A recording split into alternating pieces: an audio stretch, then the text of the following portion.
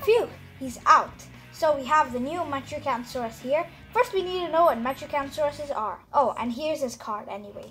So the Metriacanthosaurus was a 26-foot long dinosaur that existed in the Middle Jurassic period. It died out in the Late Jurassic period, during the small extinction at the end of the Jurassic. So, yeah, it wasn't really much of a survivor. The Metriacanthosaurus weighed 1 ton, but it had a bite of 2.5 tons. That's more than 2 times its body weight, which is just 1 ton, like I already mentioned.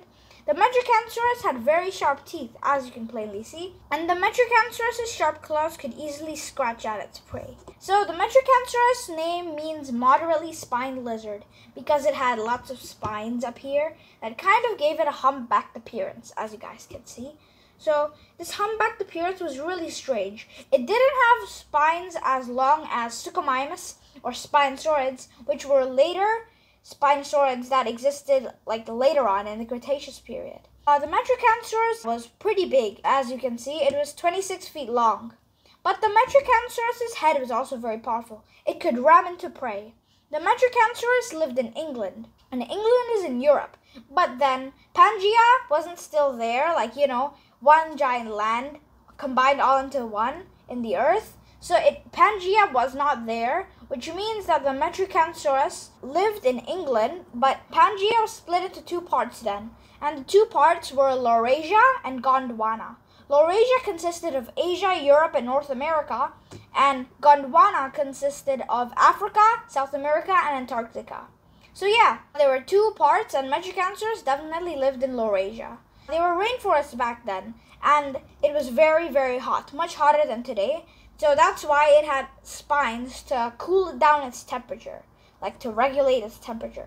The Metriacanthosaurus was known as a tetaneuron, which was just like a large theropod that kind of looked like a T-Rex. Tetaneurons include Allosaurus, Tyrannosaurus, and Spinosaurus.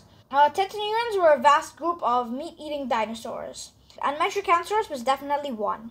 But the Metriacanthosaurus had a sail on its back, and earlier dinosaurs did not because they weren't that advanced. So yeah, Metriacanthosaurus is a very interesting and mysterious dinosaur, as you guys know. The Metriacanthosaurus' eyesight was very powerful. It kind of had binocular vision. I see a bird. No, it's a plane. No, it's a flying Metriacanthosaurus. Okay guys, that was just a funny joke for you. Anyway, so Metriacanthosauruses were carnivores, and they liked to eat meat. Metriacanthosauruses preyed on Cetiosauruses and Lexovisauruses. Anyway, their enemies were Allosaurus and Tyrannosaurus, but the Metriacanthosaurus was much smaller than both of them. So yeah, the Metriacanthosaurus was a pretty interesting dinosaur, but it was confused with Megalosaurus when its fossils were first found. Megalosaurus is just another dinosaur. It preys on Cetiosauruses, and Megalosaurus was a carnivore. So they both lived in England, and they're both close relatives. But the difference is that Metriacanthosaurus had spines on its back, and Megalosaurus didn't. And also the Metriacanthosaurus has much stronger bite force, obviously. But the Megalosaurus was 4 feet longer, because it was 30 feet long. So yeah, these are some pretty interesting facts about the Metriacanthosaurus, huh? Okay, I'm just giving away the action feature now. Anyway, so that is just a little roar from this Metriacanthosaurus. Did you hear that? He says, I didn't get to roar before, and he says, thank you for saving me from the fire. You're welcome, Metriacanthosaurus. I wish I could roar that back. Anyway, so yeah, the Metriacanthosaurus is a very cool dinosaur. And maybe we should get into this toy now, guys. So let's see this toy. It has nice yellow paint up here on the snout and on the head. And also it has some kind of dark paint here. And it just goes right here, but there's no blackish paint on the tail. This Metriacanthosaurus is very interesting. I'm glad the toe claws are painted because I watch other reviews sometimes, and some of those reviews, they don't have the toe claws painted, which is really weird. But the Metriacanthosaurus also has these very sharp teeth, as you can see. But don't worry, I won't get injured. And these teeth actually don't go all the way up into this jaw. I like this new reddish tongue.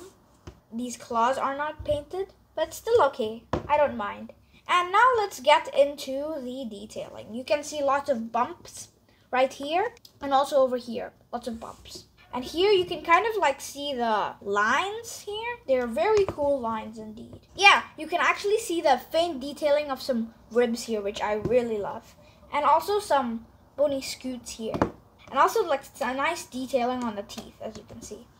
They're pretty sharp for like a toy dinosaur, but still pretty good for so I guess 6 and above can have this figure. Yeah, this Metriacanthosaurus is really cool. I was so excited to get this figure. My friend or cousin Shivan gave this to me. I'm really, really thankful to him. He also gave me this other Savage Strike Dilophosaurus, but that's another story for another time. I mean, another open box or unboxing and review for another time. Sorry, guys. Now let's take a look at this collector card. We have the Metriacanthosaurus here, and then as you can see, the Metriacanthosaurus is looking very cool. So as you guys can see, its strength is 7, its speed is 5, and its intelligence is 5, and its aggression is 6. And here, down here, you guys may not have noticed, but it says 23.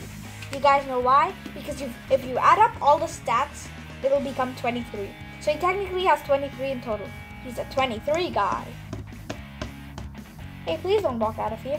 Anyway, I'm just warning you guys, if you ever get this figure, it's really hard to unbox. But don't worry, guys. I really love this figure anyway. So yeah, this was today's review, and hope you enjoyed it, guys. Tell me if the fire part was cool. Goodbye, guys.